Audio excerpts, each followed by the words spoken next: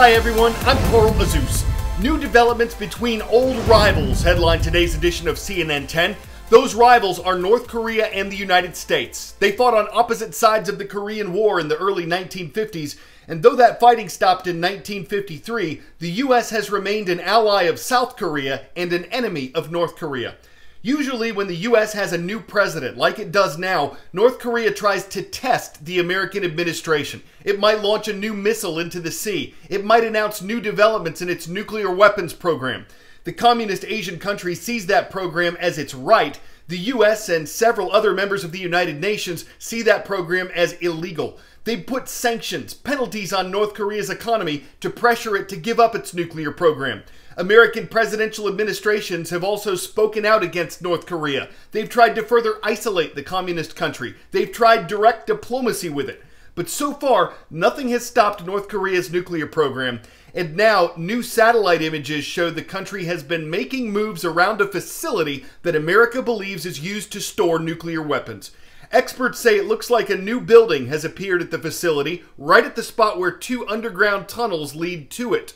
Researchers believe North Korea might be trying to hide its growing stockpile of weapons. So how does this impact the US government?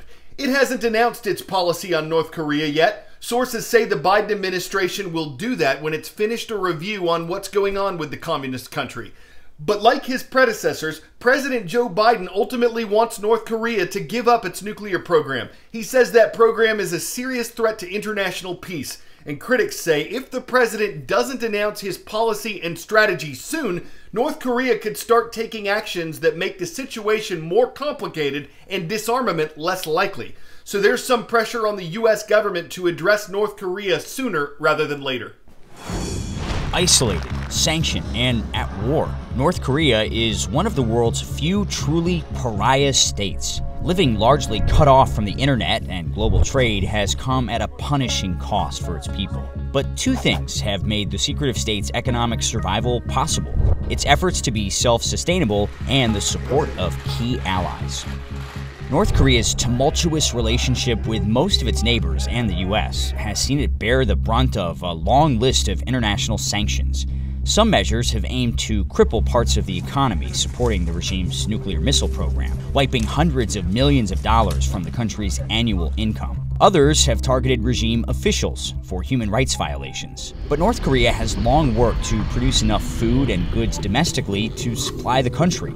Looking at the relatively middle-class lives on display in the showpiece capital Pyongyang, you might think that's been a success.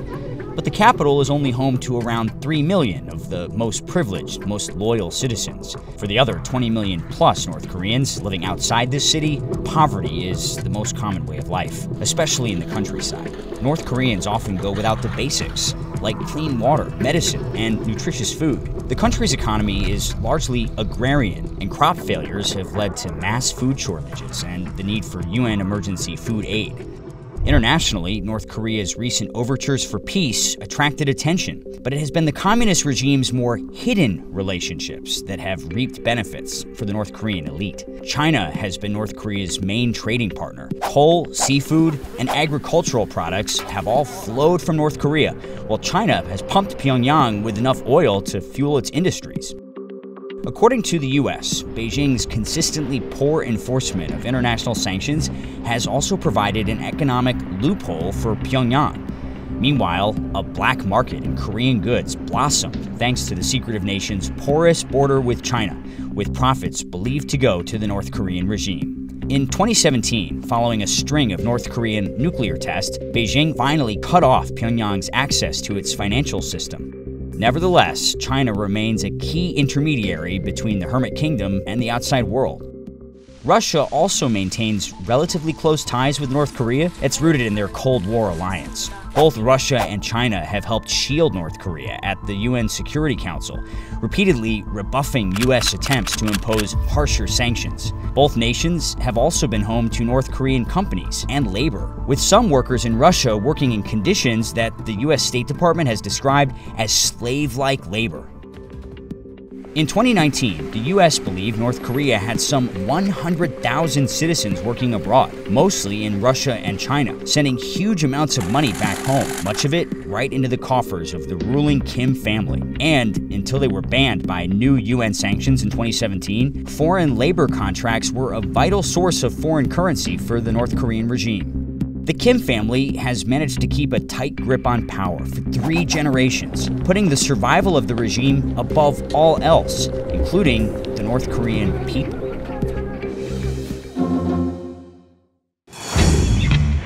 Ten-second trivia. The ancient Roman god of fire and metalworking had what name? Juno, Hephaestus, Mars, or Vulcan? Hephaestus was Greek. The ancient Roman god of fire was Vulcan. A lot of the Greco-Roman city of Pompeii is still covered in debris almost 2,000 years after Mount Vesuvius erupted and buried it. Its last breath from the year 79 AD has been incredibly well preserved under a thick layer of ash and dirt. Today, archaeologists continue to uncover remains of the ancient city. One of their latest finds is a type of chariot that's never been discovered in Italy before. It's a large 4-wheeled chariot. It was made out of iron, bronze, tin, and wood, and some of the wood, along with the imprint of ropes, still remains. Not only is the thing remarkably intact, it somehow stayed that way despite the partial collapse of the porch it was housed in. Researchers say they've found vehicles, including chariots, in Pompeii before, but never one like this. A University of Massachusetts professor interviewed by National Public Radio described the find as a Lamborghini of the ancient world. The Archaeological Park of Pompeii thinks it was used for ceremonial purposes like parades, festivals, maybe weddings. It's been moved to a laboratory to get cleaned up, restored, and reconstructed.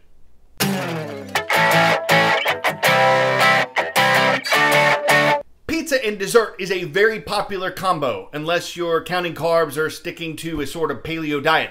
And dessert pizzas are like 2 high-calorie meals in one. They come in all kinds of combinations like chocolate chip cookie pizza, cinnamon roll pizza, or peanut butter cup pizza. But a restaurant in the U.S. state of Iowa has stirred curiosity, compliments, controversy, and criticism for a concoction with a cereal that dates back 7 decades. It starts like any other pizza, but then things start to get a little loopy. There's a fruity delight in every bite of this. But is it a delight when it's Froot Loops pizza? Fong's Pizza in Des Moines, Iowa bills it as a breakfast and dessert pizza. The Froot Loops obviously bring the sweetness and the crunch. But others call it a crime against humanity, an abomination to pizza everywhere. That looks like something you'd see on a New York City sidewalk after the St. Patrick's Day parade. We've seemed to really make some people angry. As an Italian, I am formally declaring war on Iowa. Fong's Pizza actually dreamed up what they call Loopy Fruits Pizza 6 years ago. We're all sitting at a table and somebody goes, well, what about Froot Loops? But it never quite took off. Now they're relaunching it using cream cheese, then the Froot Loops, sprinkled with a bit of mozzarella, and drizzled with a sauce made from yogurt and sweet condensed milk. The color, the taste, the aroma. The infamy! The creators of Froot Loops Pizza are basking in the attention. Froot Loops may never replace pepperoni, but to its makers... It's quite delicious. But to an impartial reporter from Axios... It was all right. It definitely reminded me of like when you were a kid and you just put like random things together. Like in the Princess Diaries, when a pizza topped with M&Ms arrived. For $19 you can get a large Loopy Fruits pizza. I ate about 1 slice of it. Yeah, I gave it a good try. Health nuts won't go great nuts for that, but it is a golden crisp idea. Maybe another maker will add a little Cap'n Crunch to their pizza, thanking their lucky charms that tricks aren't just for kids. Maybe Count Chocula himself will honeycomb the aisles, getting his kicks out of a recipe that smacks of Apple Jacks and Snap Crackle Pops with Krispies. It's certainly food for thought. West Memphis, Arkansas is our last stop today. Want to give a shout out to the Black Knights of West Memphis Christian School. I'm Carl Azus for CNN.